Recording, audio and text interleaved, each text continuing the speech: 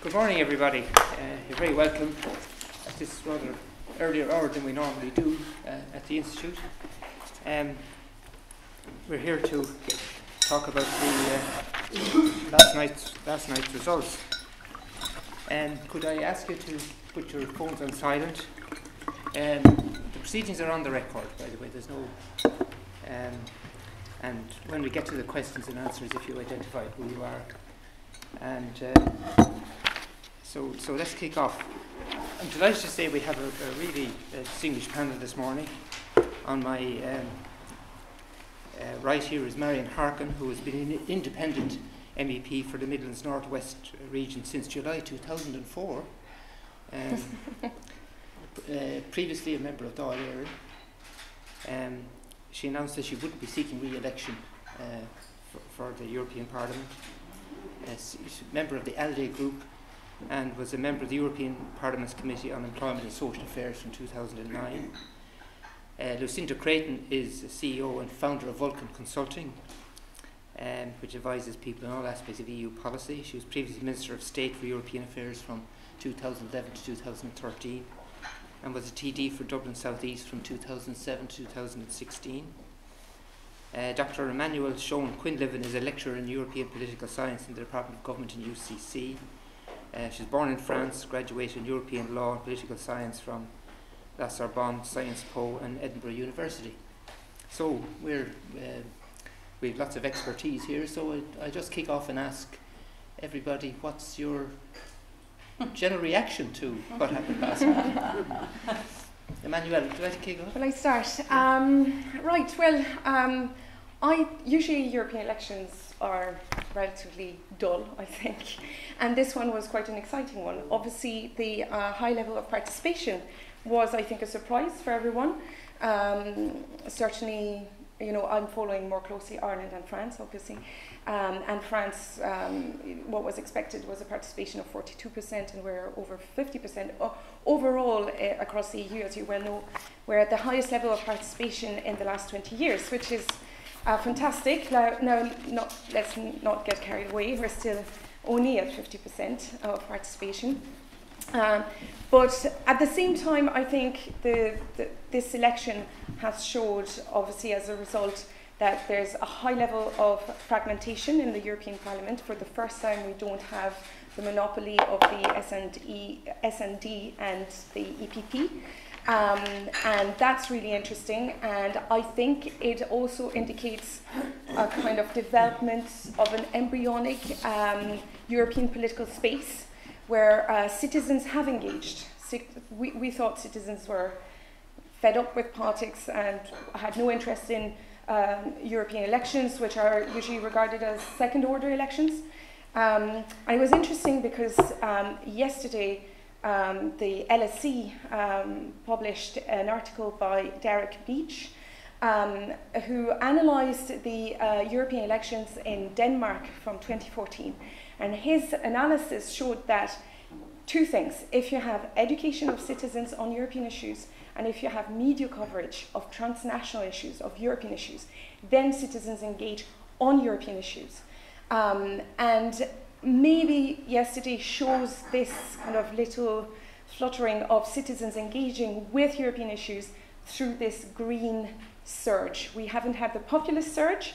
The populists are at 22%. I mean, Professor Kasnuder, who studies extreme right-wing parties and populism, nationalism, keeps saying there's no surge of populists. Like across the EU, there are 20%, there are coalition partners at best, or they're in the opposition, but there's no, you know, despite all the fears of Marine Le Pen winning the presidential election last time, mathematically it was impossible.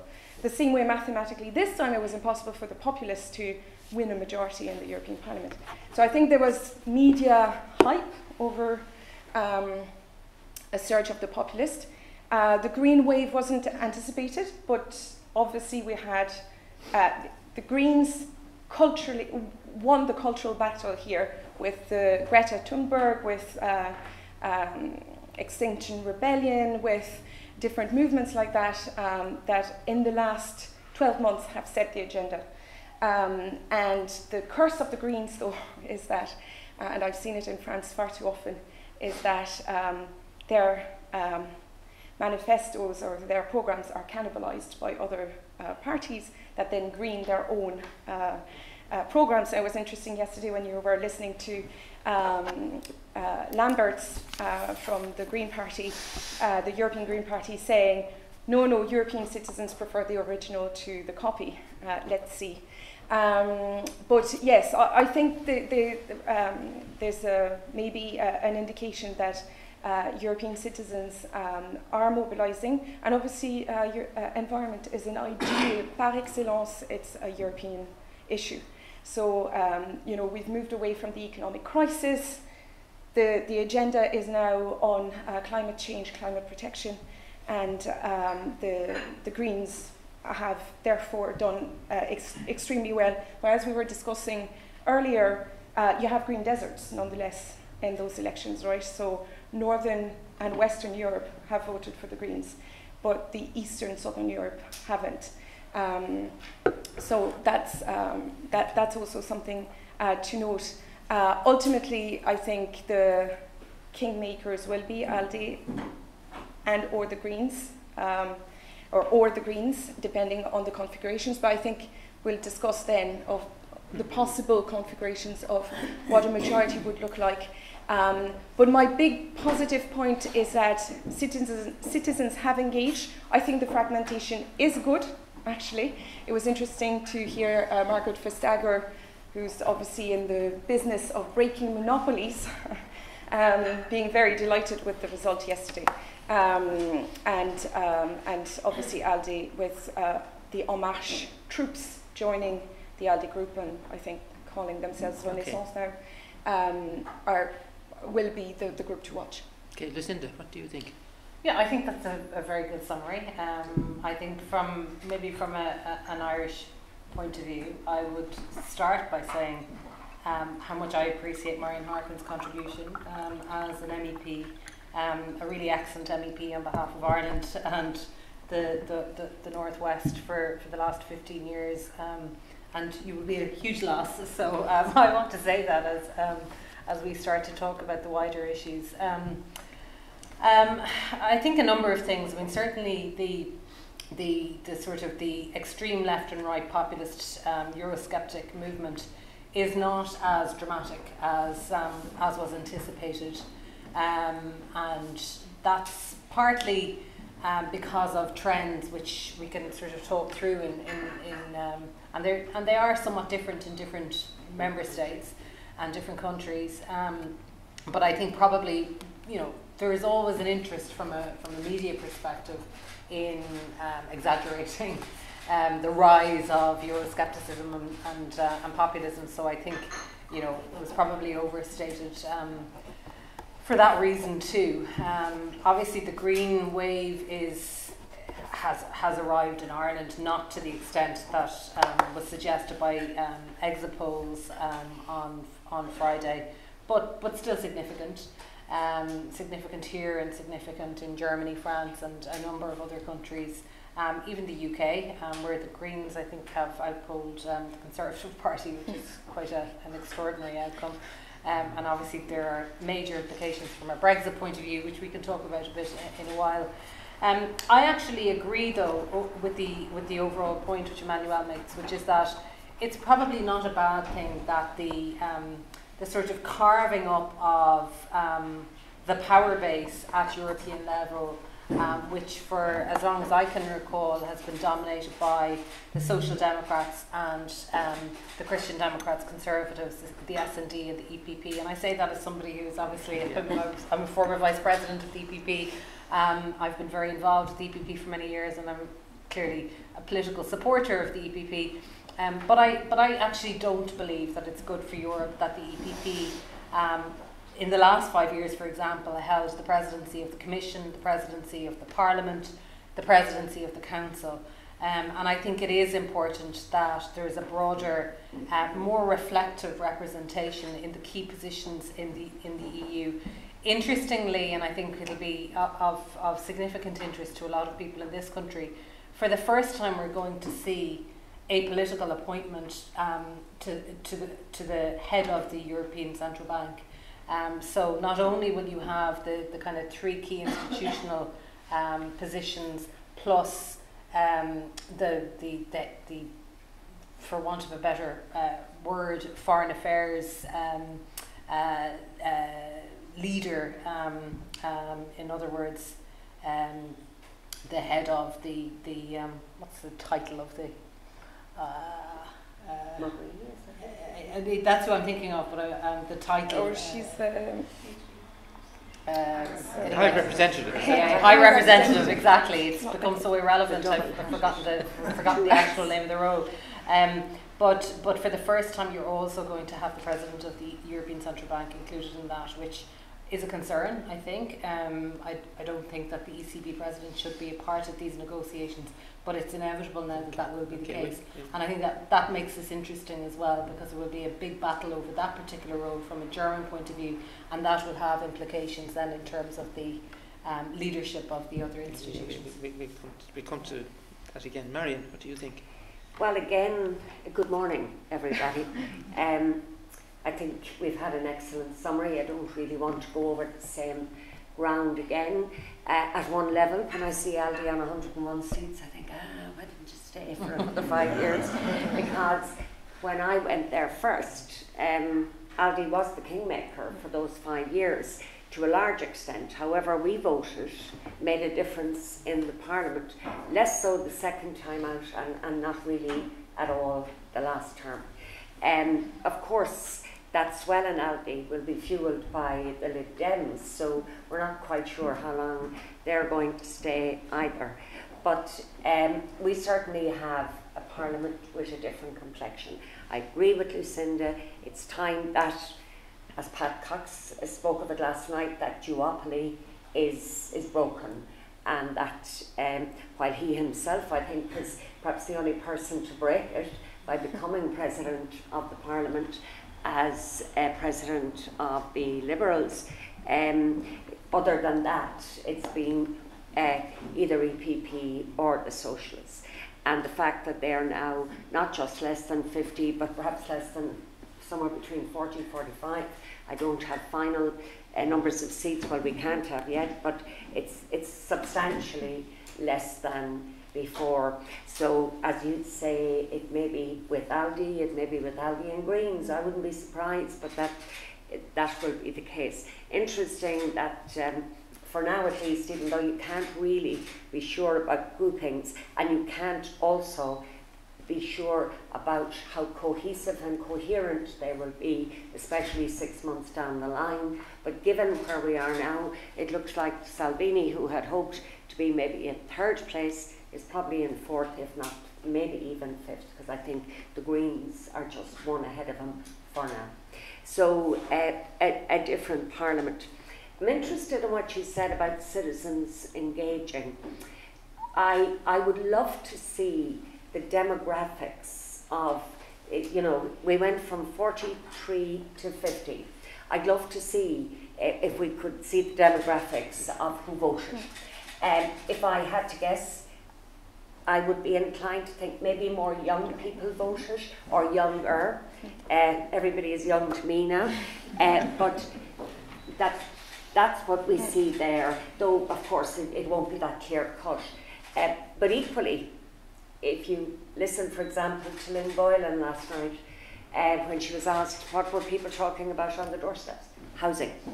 So while citizens are engaging, having canvassed in 4 European elections and canvassed a bit this time with some independent councillors, you know, it's national issues by and large that come up on the doorsteps. So the other thing I suppose I would say is that you were talking about the Greens and cannibalising their policy. I think if you look at Ireland, that the exit polls have overestimated Green support. We see that now with Kieran Cuff. I think Saoirse McHugh will do very well. I think she will struggle though to take that fourth seat. But it's still not absolutely sure, but from looking at tallies, and especially we did some tallies of number twos yesterday.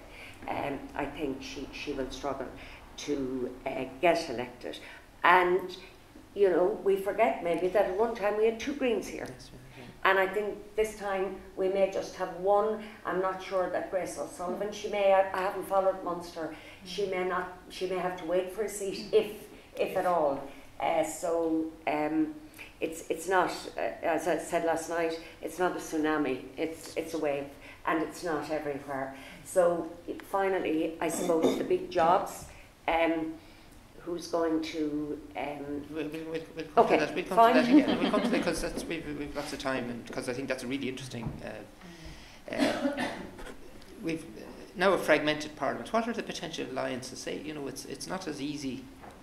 Marion, having been knowing this parliament better than anybody else in the room, I guess, how do you see it?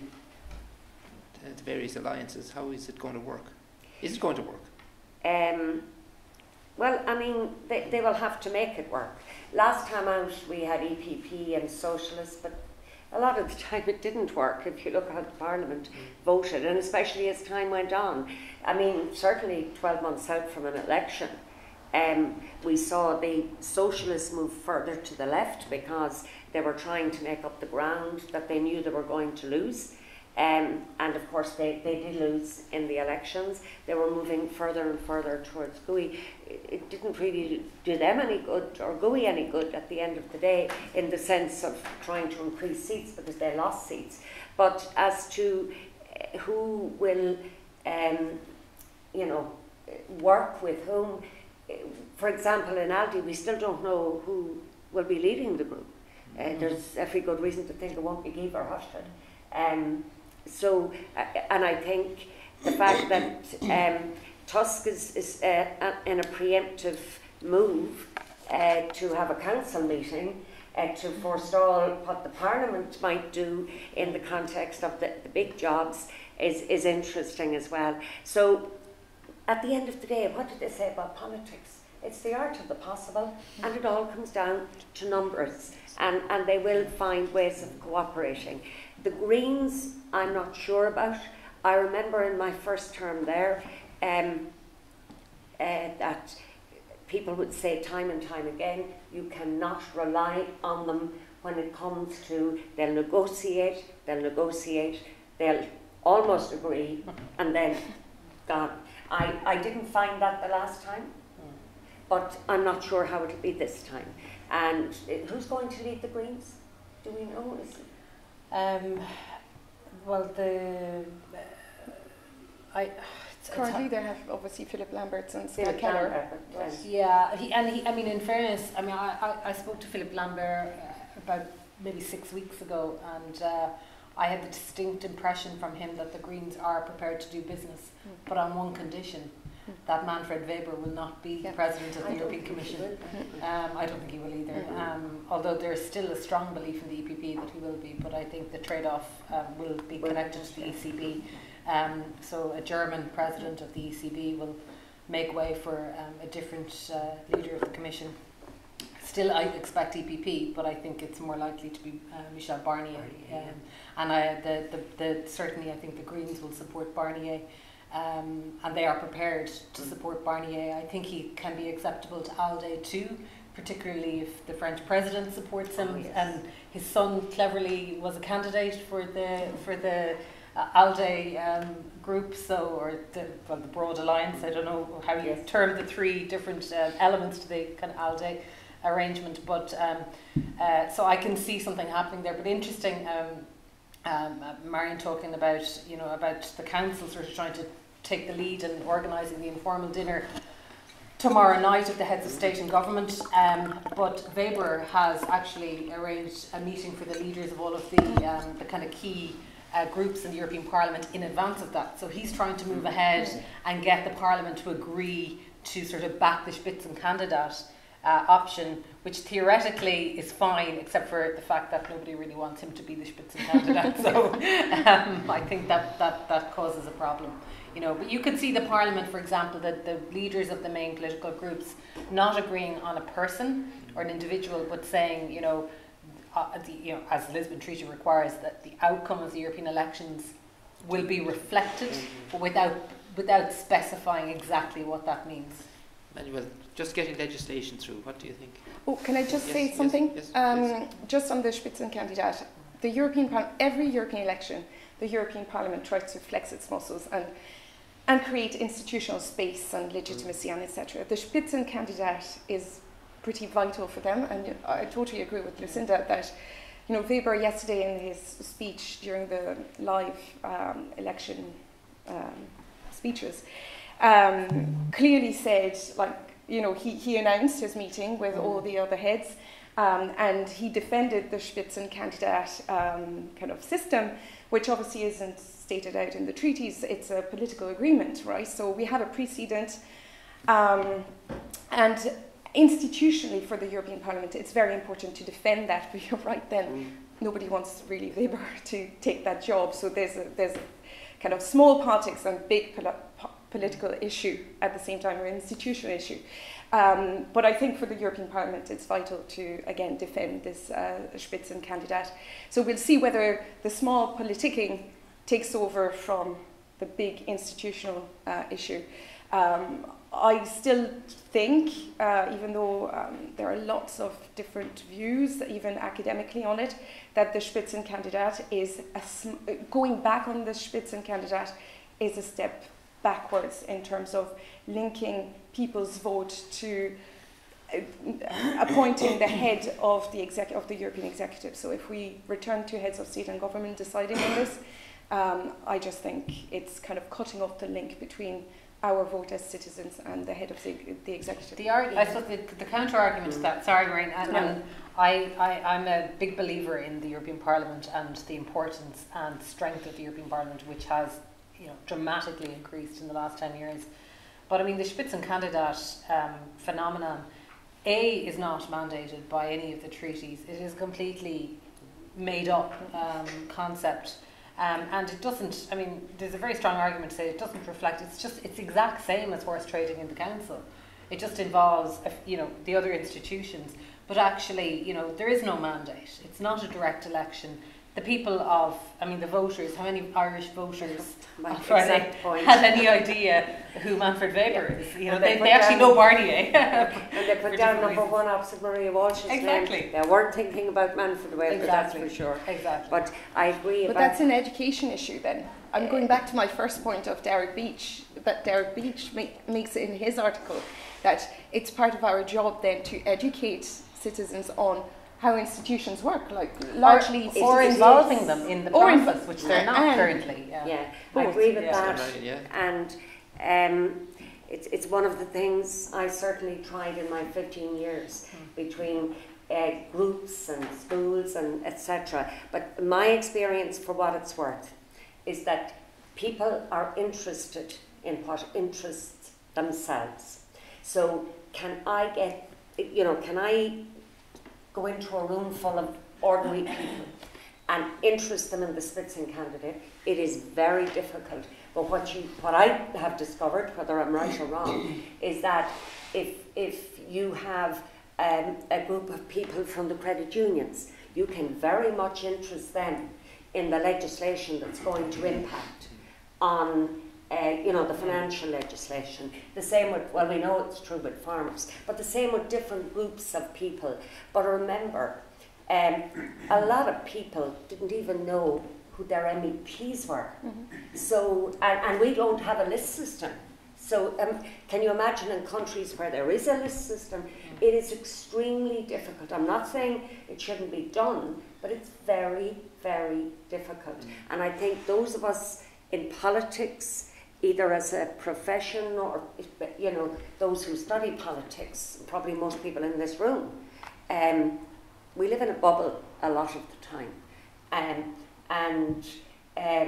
We just forget sometimes that people out there have to get on with their lives, and that they're interested in something that impacts on them today or tomorrow. Climate change probably being the exception. Okay, we talked a bit about the possible people who might fill these jobs. There are 4 jobs, I think. We can't afford middle-aged men. Can we? That's the other point. Like, is that a factor? Just tell me. It is absolutely a factor. And not only in the top jobs, but I think there will be a huge drive in the European Commission to have as close to 50-50 gender balance amongst the 28, 27 commissioners. And I would be surprised if we don't have, we'll say, between the 3 institutional leaders plus the foreign policy lead. Oh, yes. I expect that it'll be 50-50. So you will have, I would hazard a guess, we'll have a male president of the Commission, but we could end up with a female president of the Council, and a possibility of a female president in the European Parliament as well. But let's see. I mean, it'll depend on the negotiations, obviously, between the parties, but I think there'll be a real effort to do that. And certainly within the Commission, there'll be huge pressure, which could cause a challenge, actually, for the Taoiseach, because everybody has an expectation about the appointment of the new European Commissioner, but the only names in the reckoning are men again. And we know from previous discussions, not the last time, but certainly the previous time when Fianna Fáil were in government, there was an absolute sort of non-negotiable demand by President Barroso that the Irish government would appoint a female commissioner, and they did, Maura Gagan Quinn, and she did a very good job, incidentally. I think there will be a lot of pressure. And of course, one of the issues we'll face there, just briefly on that, is that Phil Hogan, like him or loathe him, is perceived to have done a good job as Agriculture Commissioner, and has really got stuck in and knows his brief and is respected in a way that not all recent commissioners have been. No, so. And he's a very political character. Served with them in government, so I can say that for better or for worse, he's deeply political, and has made an impact undoubtedly in Brussels, and is likely to be a vice president, which is a big priority for the Irish government, to have a vice president. Which really matters now, because it means you have access to the president and you really are a leader in the Commission in an institutional way. But there will be big pressure on the Irish government. So I get a sense from you that nobody is rushing it out to Paddy Power to put money in Mr. Weber, is that? No, but I would put money on Margaret Vestager, who we haven't mentioned, woman. We're talking, I mean, the vote yesterday obviously is a vote for the Greens, but is a vote for a social Europe and a change in Europe. And Weber, and we heard Timmermans, all he said is Weber will be the same old Europe as usual. At least if we go with something else, you know, another head will have change. So there was a bit of a pushback against the EPP yesterday. I felt really we could see a coalition between the kind of left of the spectrum, but they'll need all those votes. But for Vestager, I think, is the dark horse, and I think, you know, she fights for a protective Europe. She'd be acceptable to the Greens. She'd be acceptable to the SND. And Aldi would love her. Yeah, and Aldi would love her, obviously. And Aldi, by deciding, I remember presenting it to my students, and I was like, I don't understand why Aldi is presenting this team of 7. Do you remember how they didn't pick Vestager, actually? No. They just, as their Spitzenkandidat, they presented a team. And it's what you were saying about all the jobs that are up for grabs, with this idea of we're basically presenting a team so that there's an option for every single job that comes up. But Vestager yesterday clearly said, yes, I will be the one, the candidate from Aldi to go for the Commission post. So I would have my money on Vestager, quite honestly. I think she'd be a fabulous president of the European Commission, first woman head of the Commission. On top of, we mentioned how German the European institutions could be. We have obviously also a SecGen of the Commission, that's German. We have a SecGen of the European Parliament, that's German. You know, we potentially have Weidmann, ECB, that is the lead candidate. German. You know, when I go and do interviews in Brussels, you hear very often yeah, like the European institutions are dominated by Germans, and that's a problem with other nationalities, obviously. So we need balance. It'll be very interesting to see how long the Secretary General of the Commission lasts. Well, that's it. Like the way he was appointed. I mean, if Verstager becomes president of the Commission, I'd say he'll be promoted elsewhere. Yeah. Okay, I'm going to throw it open. Anyone want to get in, or Francis? Yeah. Thank you very much for a very insightful presentation, and I'd also like to echo what Lucinda said about Marion, being a great MEP over the last 15 years. Oh, sorry. And you would know because you. But I agree with what you say about the Spitzenkandidat, the lead candidates. But I do, and I know it's not mandated in the treaties, but it would be a big challenge for the Parliament if they decided to go against it, because the Parliament has invested, rightly or wrongly, so much in it. And I just wonder what, if they do go back, what kind of price the European Parliament might want to exact in offices elsewhere. My other question is on the right, because obviously the surge of the populist right wasn't nearly as great as predicted, although they did very well, unfortunately, in places like Belgium and Italy. They did very well, and they exterminated 5 stars. But what is going to happen now in terms of the right within the European Parliament, in your view? Obviously, Salvini wanted a big group of the right. I don't see that happening, but I'd like to know what you think will happen in terms of group composition on the right. Thanks. I think they'll be extraordinarily fragmented, and I suppose we have to bear in mind that the very significant number of pro-Brexit, Eurosceptic, right-wing MEPs in the UK will most likely be gone from the 1st of November, so that will diminish the numbers as well. But I mean, it's a feature on both the hard left and hard right. We saw it, not even the hard left, the moderate left, you could say, in Ireland in the European elections in Dublin, where they should have a seat in the European Parliament, because Labour, Social Democrats, etc., can't work together. They likely will end up at no seat. And it's the same problem with the far right in Europe, you know. So they have competing interests. Some of them are very pro-Russian. If you move further east, they're completely anti-Russian. And Russia is a threat, even though they seem to have enormous influence from Russian propaganda and disinformation, but they don't seem to make the link. So very hard to see how they will all pull together. And we saw it in the last Parliament and the previous Parliament.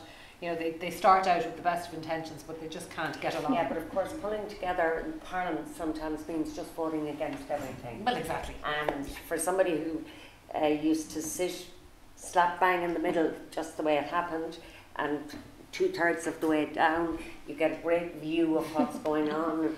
You know, you see the screen in front of you, and the number of times that left and right read is, you know, it's incredible. Yeah. You need to be there to appreciate it. Yeah. People here wouldn't, obviously. So sometimes that's what works, but the 9 or the no is not big enough, even with those two groupings. I haven't looked at the numbers, but because GUI didn't really increase, the right will, but as you say, once the Brexit, well, if they leave, you know, that will make a difference. And it's to get agreement. Talking about agreement, it's not your question, Francis, but I look at Aldi, and I've been there for 15 years, and for the last 5, I mean, even they're on social issues, when we dealt with things like posting of workers, for example, and the only way that was got through the Parliament was that we had co-rapporteurs between the EPP and the Socialists, and then there was agreement found. Yeah. But if either EPP or Socialists had tried to steer that through the Parliament, it wouldn't have happened. And Aldi, for example, was split on it. Not totally split, but it was. So when we now bring in on Marsh, you know, I I can see a few delegations in Aldi, quite, let's say, economically liberal delegations, and you know, Vestager is one of those, that they will struggle to some extent. So there'll be fragmentation. I think you won't see much of it perhaps in the first year or whatever, but there was, if you were to look at voting records, a bit of fragmentation certainly within Aldi. And when it comes to things like trade deals, etc., fragmentation within the socialists also. So I think fragmentation within the groupings last Parliament was more evident than for many years. So I don't see that trend reversing. Absolutely. Okay. Anyone else? Yes. Yeah, hi. I was just wondering if you Maybe just introduce yourself. Yeah, hi. I'm Christopher Skelton from the Norwegian Embassy. I was just wondering if you could comment a bit about election in a sort of a local context. So what this election means for Ireland. So maybe talk a bit, I was just wondering if you have any thoughts of the impact of the votes that you've had on the local government, but also if you see what European issues that are sort of the most prevalent in Ireland, even though you said national issues seem to take forefront in the election. Well, yeah, go ahead. No, not at all. I was going to say I'm not the person to answer that question. You're the We can two all best answer, placed. we're all voters and whatever. First of all, you asked about the issues that matter to people, or what you hear from people. They tend to be national. The only European issues that you will hear about, and it's not often, well, obviously agriculture for anybody who's farming, but beyond that, and that's not a huge group of people, though I think it is, but it's not. Beyond that, the very odd person might bring up about the European Army, because that was something that got a lot of traction. But how many people ever asked me about social issues? I mean, I was astonished, I shouldn't be, but I was, that last term I mentioned the posting of workers. I mean, we go back to our treaties here, to Nice and to Lisbon. The big issue was race to the bottom. That was dealt with in the last Parliament. I remember I actually wrote to the trade unions and tried to engage. I mean, did anybody at the end of all of this, was there a line in a newspaper? I mean, there was some very significant social legislation put through last term. There wasn't a line in a newspaper about it. So how can people engage with European issues when there's nothing there for them? It's a handful of MEPs going around talking to 15 and 16-year-olds in schools and to organisations, as I said, whether they're carers or credit unions or farmers or leader companies or whatever. That's the best way you can get in. So, you know, European issues, it's only what makes the headlines, and one of the headlines was the European Army. But the other question about national, what I would say is there are no parallels, or if you look at Midlands North-West, let's say Fianna Fáil's collapse, literally, because there'll be around 10%, I think, maybe 11, maybe 9, which is shocking. But is that reflected in the local elections? Absolutely not. One has nothing to do with the other, which is good news for Fianna Fáil, because it's a real whipping from that perspective. So it's the same people who voted for, I think, two Fine Gael candidates in Midlands North-West did not do so when it came to the local elections. So people can discern, and of course locals are different because people know their local candidates, and that's really important. But so there are no parallels. And it's interesting as well on that note that Eamon Ryan was very cautious about how his success in the European elections would transfer for a national election. He knows, like Marion has highlighted, that they're just too different types of elections, and you know, one doesn't transfer to the other, and it's not because you were successful in the European elections that you will be in the national elections. The Greens are possibly a bit unique because they did well in both elections. I think the local elections, particularly because we're so close to a general election, the local elections are a very important bellwether in terms of what's coming. So I would say from Fianna Fáil's point of view, they will be fairly happy actually with the outcome. They're emerging again as the largest party at local government level. I think Fine Gael are very disappointed, and obviously there's a lot of speculation in the media today about, and you know, the usual, I suppose, post-mortem. The Greens can be happy, Labour Party slightly happier than they were, and Sinn Féin an absolutely catastrophic day, and we're likely to see some fallout from that at European level as well. So, you know, we will either have an election in September or we'll have an election in spring of next year. It's not far away, and something pretty dramatic will need to happen for the main government party, I think, to try to gain ground and hope to be in a, you know, to benefit from I suppose a tide or a wave caused by the sort of the new Taoiseach, etc., relatively new. I think we can probably expect a reshuffle, even though he sort of ruled it out yesterday, but I think it'll kind of have to happen, especially if the election doesn't happen until next spring. In terms of the European elections, I mean, Brexit, of course, is a factor, and I think that reflects in, you know, people like Mairead McGuinness doing very well. I think she did a lot of media around Brexit, particularly. So did Brian Hayes, but obviously he wasn't a candidate. And I think that certainly has served her well, as the farming community, etc., etc. So Brexit is probably a factor.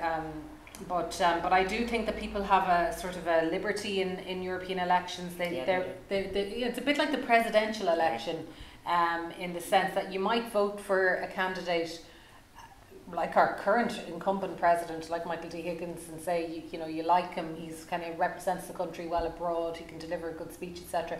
But you probably wouldn't vote for him, in a general election. And I think that is probably slightly the case in the European election. I thought this European election might be a bit different because of Brexit. I thought Fianna Fáil would do better. For example, because of their membership of the ALDE group. I thought somebody like Brendan Smith, he's not the most dynamic candidate, but a very competent Minister for Agriculture with a decent profile. But that doesn't seem to have quite materialised.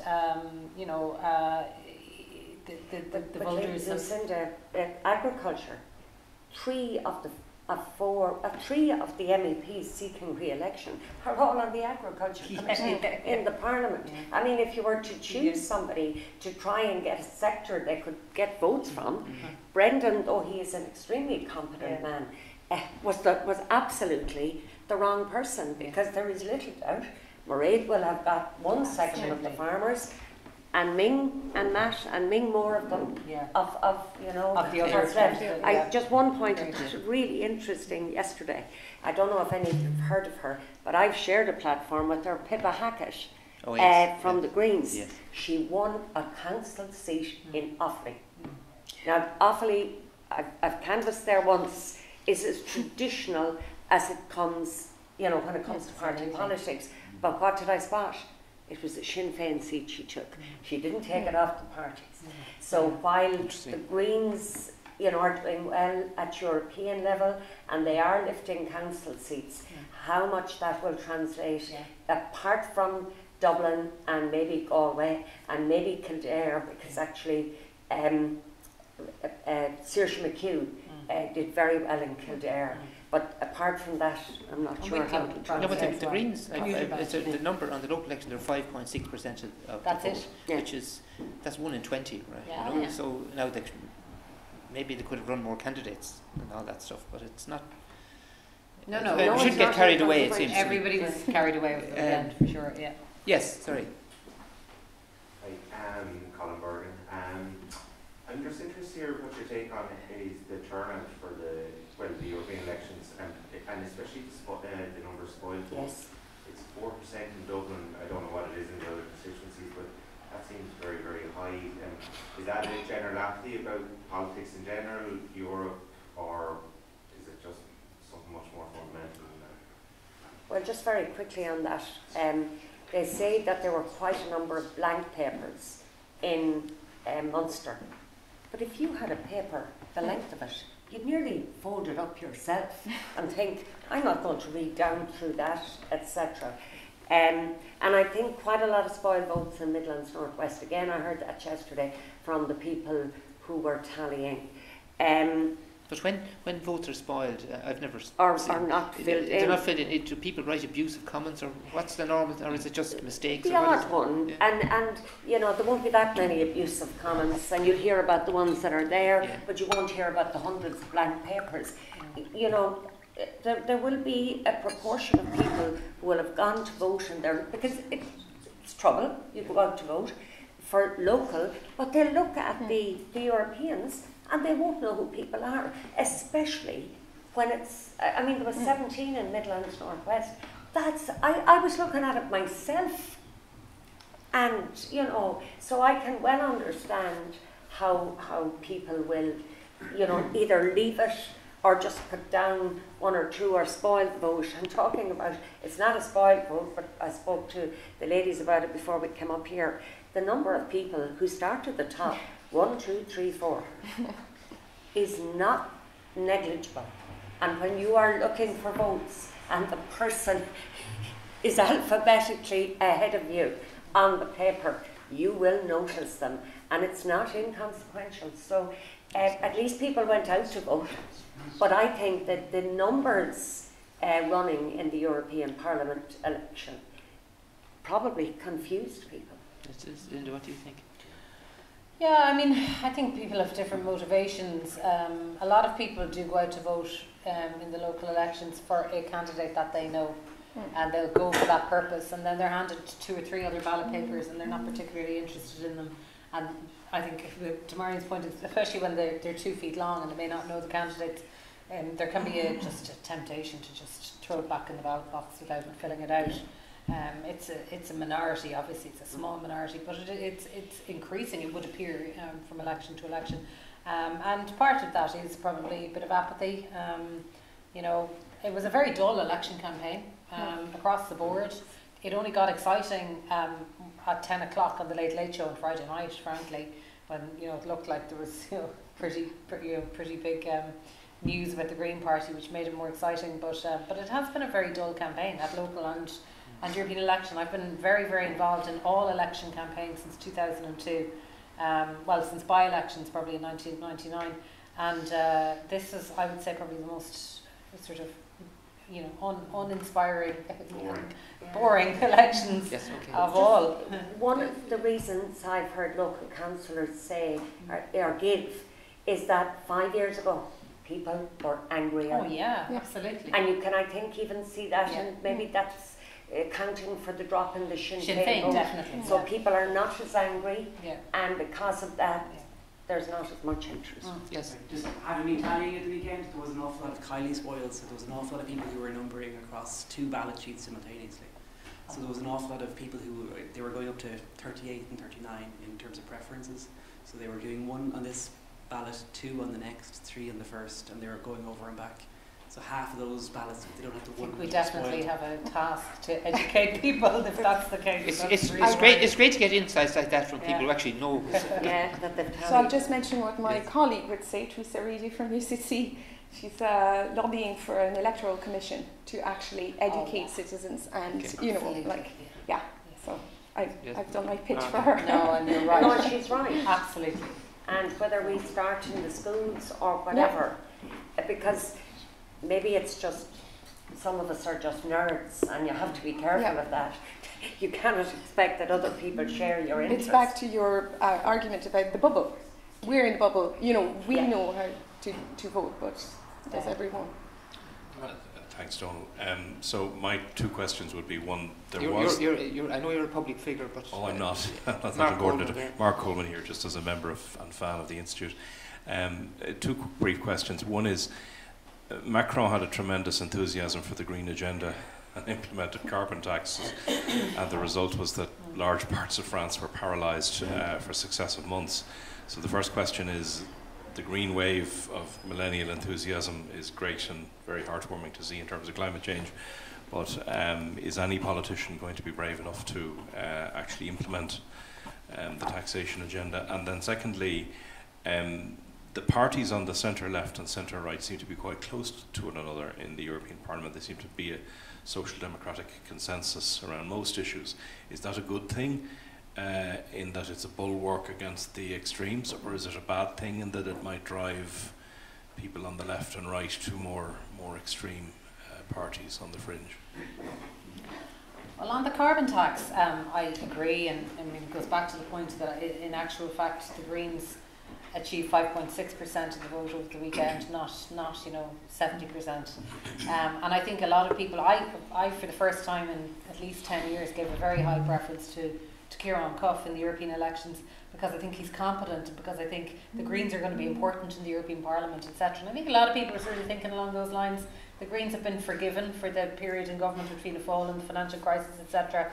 And the economy is doing well. We're in a kind of a luxury position now to embrace the green agenda. Does that mean that voters embrace carbon tax? I'm not convinced at all. And I'm also not convinced, by the way, as somebody who's genuinely concerned about climate change, etc., that a carbon tax is the solution. So I think there's a huge debate, and there's so much academic conflict over that. The Green Party in Ireland is in favour of a carbon tax, but that's not to say that everybody who supports a green agenda is in favour of carbon tax. So I think we have to wait and see. I would be personally much more enthusiastic about introducing water charges and people paying for the water that they use, but we saw how that ended up in 2004. So and subsequently, all of the main political parties ran a mile because they couldn't cope with the controversy and failed to provide leadership, frankly. So I think we've a long way to go before we see carbon taxes in this country. The only comment I'll make there, and I'll let you go, when you mentioned water charges and carbon tax in the same breath, as it were, is if you go back to the introduction of water charges, the gentleman we spoke of earlier, it was introduced in such a ham-fisted way. Absolutely. That even those who felt water charges were, an adequate way of raising taxation, thought absolutely no. So if any government or political party is going to put forward an argument for a carbon tax, in my view, it needs to be very well researched, and they need to be able to have supporting evidence. So, sorry, you go ahead. No, and this is a perfect transition for what I was going to say, because Macron introduced, let's say, the hike in carbon tax, just like that, on a country that has seen an increase in taxation over, 2 decades now, that is really fed up with taxation hikes. So it was very centralised, top-down, no discussion with local authorities, no discussion with trade unions, no discussion with citizens' associations, no discussion with anyone. The Jupiter did his thing, and that was that. So, yes, then we had the Yellow Vest crisis. But this is exactly what Marion is arguing for, which can be translated at European level. I did think yesterday when I saw the green wave that Macron was like, no, no, we can't go for carbon taxing. But what has happened in France then is the Grand Débat National, which is a very poor form of the fantastic Citizens' Assembly here. But I think in his latest press conference, Macron has developed the idea of the 150 Citizens' Assembly on environment, so getting academics, experts, to talk to citizens and have this exchange, as we've had in the Citizens' Assembly, and get citizens involved. And this is what we started with, by getting citizens associated at the European level with decision making. And it's also what Alberto Alemano, who's a professor in HEC, argues for, and I think this is the only way forward for Europe. Technocracy is as lethal for the future of Europe as populism. Yeah. So we have to move away from this and associate European citizens. And if it's on carbon tax, whether it's a good or a bad, but have this kind of citizens' assembly or, assembly of, citizens to contribute. A sentence on that, and we didn't answer your second question at all about the centre-left, but You know, I've often said when ministers talk about, you know, this project or that project, I said sometimes you get the impression they put their hand in their own pocket and take out the money, and here I got this for you. And that the connection between the tax people pay and the services or projects, whatever, is never there. And I think with this one, I think the carbon tax, and I think it will come, if that's not embedded in the idea that this is a specific tax to achieve particular outcomes with the biggest challenge we face. In other words, it's not going into the black hole of an exchequer. And I think this could be a very interesting one. I think then people may accept it, but it'll be a different way of dealing with it. Can I mention one thing? Yannick Jadot yesterday, who's the leader of the French Greens, now I was watching the French television on my mobile phone, and then it cut off because of geographical position. I'm dying for this thing called digital market to finally work. But anyway, but he made his declaration, and he's obviously one of the victors, being third in the election. But so I'm dying to hear more about it. He stated that he would put in place a citizens' committee to review EU institutions' policies and legislation on with regards to environmental commitments, and every month would actually give a press conference on MEP's performance. Now, I'm dying to hear about this, but it might participate with the media coverage. You know, the more we cover what EU institutions are doing, like you were saying, on social policy, on environmental policy, etc., the more we will educate, again, citizens and get them interested in EU issues. There is, and I agree, there is one small danger there. And again, looking at the Parliament in the last 12, 18 months, people started to take slightly more extreme positions, let's say within the left and within the right, within the EPP I'm talking about now, within the socialists, because if something is media driven and every month looking at how MEPs are doing, that's very much media driven, sometimes it doesn't allow MEPs to be reflective enough about what they're at. But you've got to get in there for this month and next month and the month after. So everything has its There's a danger of dangers. politicising issues. Okay, we're coming towards the end. Donald. Donald Brolcon, I'm a member of the Institute. Sir Ivor Rogers, who, as you all know, mentioned that the reaction or the response of the European institutions to Brexit was a mixture of complacency and strategic myopia. And frankly, listening to you, that's what I see. I mean, I suspect that the parties of the centre, which everybody is very relaxed about, they're going to tack to the extremes. They've already started it. I mean, you can see it in the Christian Democrats, CSUs in Germany. As regards the impact of Europe on matters that affect people locally, I'm very surprised that people are worried about housing, but the tax base that the government is currently relying on, in other words, corporate taxation, is going to be eroded, whether we like it or like it not, despite everything that's said in the treaties, in one form or another, by international agreements of which the EU is part of. And I'm going to come back to basically the whole question of citizens' assemblies, which you're all in favour of as far as I can see. I'm not. I didn't mention. Okay, well, okay, but anyway. So the question is, Donald, what's the question? The question is how are you going, what mechanisms do we now need to ensure the mutual education of the democratic process, which is obviously missing. It was clearly missing in the water charges issue, and it's missing on others. Yeah, I mean, look, I think your analysis is excellent. I agree with a lot of it, and the issue of, and Marion alluded to this a while ago, the fragmentation within the big political groups is clear. So it's, I mean, we keep hearing about Hungary and the EPP, but actually there's a major problem with the Social Democrats and their Romanian friends, and ALDE have some dubious members from other member states as well. So it's across the kind of the three, if you like, the three main centrist political groups, and it hasn't been dealt with or tackled by the leaders, because obviously everybody has an eye on the numbers, and it is a numbers game in terms of not just the top 4 or 5 positions within the institutions, but also in terms of the chairs of committees, the rapporteurs, the key positions on all of the committees. It really matters.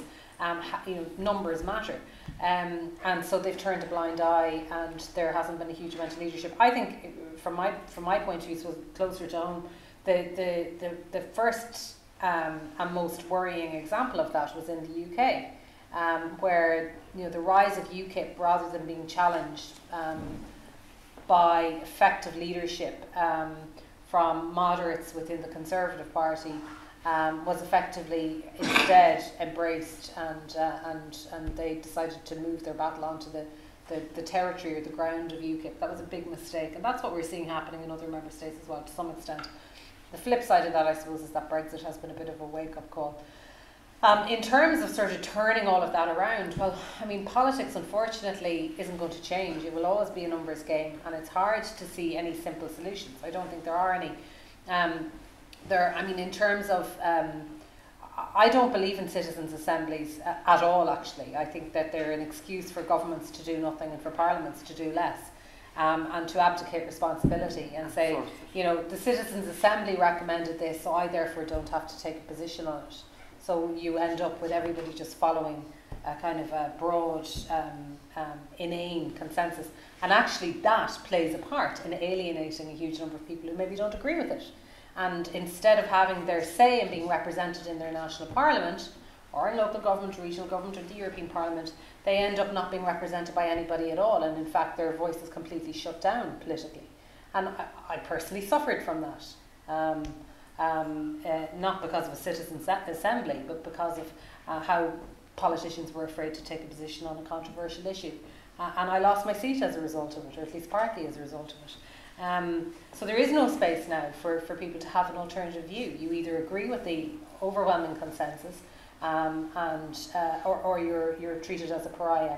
And I think that is a big factor in Eastern Europe, where they have different concerns to those of us in Western Europe. They have concerns, broadly speaking, around security and defence, which are a huge issue, which don't even, we have this ridiculous, fictitious debate about a European army in this country. Meanwhile, countries in the Baltic states and along the eastern border with Russia, we have to remember that a European country was invaded by Russia and part of its territory annexed, not an EU member state, but a European country, only a few short years ago. And we didn't respond, and NATO didn't respond. These are the issues that are worrying those countries, along with the sort of the attempt to shut down debate and the feeling that the European agenda is being driven by this drive for constant consensus, when in fact a healthy democracy allows for a variety of views within reason. So I think I think we need political leadership. We need people to stand up for debate, for actual, genuine, healthy debate, allow differences of opinion, and yes, ultimately arrive at consensus. That is how you get business done at a political level. We heard a Green candidate in this country yesterday morning quoted in the newspaper saying, if I'm elected, if my party joins with Fine Gael or Fianna Fáil, I'm going to leave the party. You're not even elected and you're leaving the party. Well, how else do you how else do you advance your agenda? You have to compromise and you have to work together, for sure. But outsourcing political decision making from Parliament to these randomly selected other elite groups who are not elected, to my mind, is crazy. Sorry. And then I'll give you the last word. Okay. Well, I'll defend the Citizens' Assembly. So, no, I just think that, as we've pointed out, we live in a bubble. We're part of this elite or whatever. Citizens' Assembly, or a mechanism along those lines, allows for citizens to debate. I think there actually is a balance of views. They're randomly selected. Again, the random being different according to countries and etc. But they're randomly selected. There's an education process. And in terms of government kind of shirking and passing the buck, like, as far as I can see, I've been here 20 years and no Irish government went near the abortion issue, like, for years, like, way before the Citizens' Assemblies. So the Citizens' Assembly, like, and even when I heard about the issue being put to a Citizens' Assembly, I was like, yeah, forget it. This is never going to happen. And when they recommended not only, like, repealing the 8th, but going further, I was like, that can't be right. But actually, that gives a pulse of what the country thinks, and not the elite, not that bubble. So the fact that Citizens' Assembly includes, like, expert views that are debated, there's a balanced debate happening, and there's a legitimacy coming from, I think, from those randomly selected citizens. And we've seen it in Ireland. Like, the results is that the referenda have been passed really convincingly. You don't think so? On very sensitive issues. Okay. Marion, last word. Sorry, no, we have to call it there. Okay. Marion. Well, just to go back to the Citizens' Assembly there, for a start, I have to say, Manuel, I resent and have always resented being called the elite. But you know you're seen like this by the people. Okay. I hope not, but that's another story. But no, I do, and in any conversation I'm partaking in, if somebody refers to me as the elite, I will refuse to accept that label. But that's an important issue. Citizens' Assembly, I'm sitting on the fence here. I can see how it has driven change in Ireland. That is absolutely the case. But equally, if government is going to outsource its decision making on sensitive issues, that's not good either. So while I believe in participative democracy alongside representative democracy, because that's my background, participative democracy, I think we do need to be careful how we frame it. So I wouldn't be as negative as Lucinda is, though I can see the negatives there are, and equally I mightn't be as positive as you are. You mentioned about Brexit and complacency. I think Brexit definitely has shook up the body politic to some extent, because if we go back to, and people forget that the Dutch and the French voted against the Constitutional Treaty. You know, for years all we heard was that Ireland voted against Nice and Lisbon. It was airbrushed very quickly out of history that the Dutch and the French did. And they found ways around it. And of course, that French vote was, I mentioned earlier, the posting of workers. That's what it was all about. Mm-hmm. And that's, you know, that message never really got out, and it's there. But to come back to the complacency question, yeah, I think that there was a lot of complacency. I think to some extent there still is. But I also think that when people look at the UK, it's a mixture of reasons as to why the majority, the small majority, voted to leave. And if we look at Salvini's rise in Italy, that's really to do with migration. And you know something? I believe if the level of migration was happening in Ireland under the same circumstances as in Italy, we'd be electing Salvini. The person who'd be topping the poll in Midlands North West might not be Marie McGuinness, but might be Peter Casey. So, you know, the complacency is when it doesn't touch you. And I think Europe has woken up to that a little bit. But whether it's sufficient or not, I can't say. But the thing about the UK is that there were a number of reasons. And one of them, as we all know, was 30 years of newspapers you know, banging out a message. It was that, and then it was also the migration issue, and of course it was the sense that Britain is big enough to be on its own and succeed on its own. I think a lot of people just unfortunately missed the point that globalisation is a fact of life, and for the British to feel they can go it alone successfully, of course they can go it alone, but successfully and to grow their economy is they think that the world is the same as it was 20 years ago, and it's not. But is Europe too complacent in its response? Yes and no, because I hear everybody talking about reforming Europe, but people have very different views about what that is. You know, what's reforming Europe? There are people who will say it's social policy, but we can't go much further without changing the treaty, and that isn't going to happen. There are people who say it's defence and security, you know, but again, is that in Western Europe? That doesn't matter as much as Eastern Europe. Sorry, I know you want me to finish, so I'll leave it at that. Thanks. No, Okay.